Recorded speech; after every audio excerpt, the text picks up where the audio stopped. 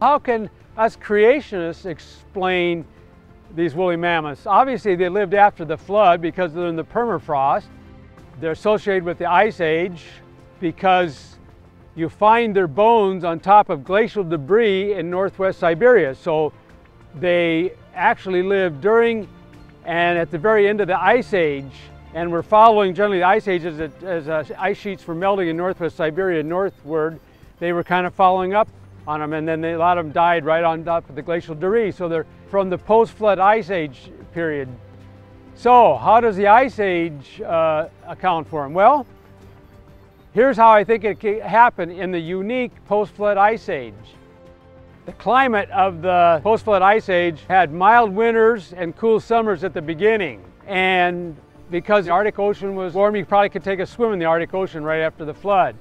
And because of all this warm ocean and warm onshore flow and evaporation, Siberia and Alaska would have mild winters with heavy precipitation, and so it was probably forested early in the Ice Age. But as the Ice Age grew and the Arctic Ocean surface cooled off more and more, it would cool off and it become drier.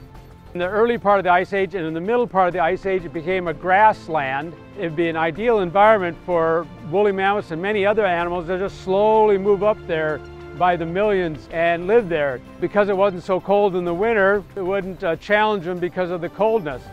And there was no permafrost, so there weren't any summer bogs.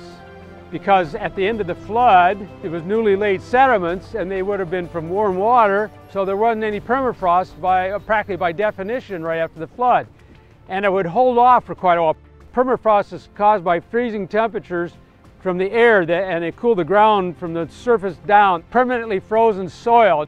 It doesn't thaw out except for the top in the summer. There's a lot of evidence that there was no permafrost in those regions.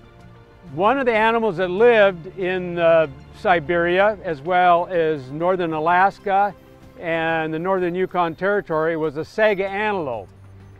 And the saga antelope has real small hooves and they can't negotiate permafrost. They like wide open spaces of solid ground, which indicates that there's no permafrost. Other indications of no permafrost is that you had a lot of burrowing mammals. How can an animal burrow in permafrost? Two burrowing animals was the badger and the ferret. You also had beavers there, which I'm sure it'd be very hard to live in an area like that with permafrost. So there is plenty of evidence there's no permafrost, which is totally against the uniformitarian idea where they believe permafrost has been there for millions of years.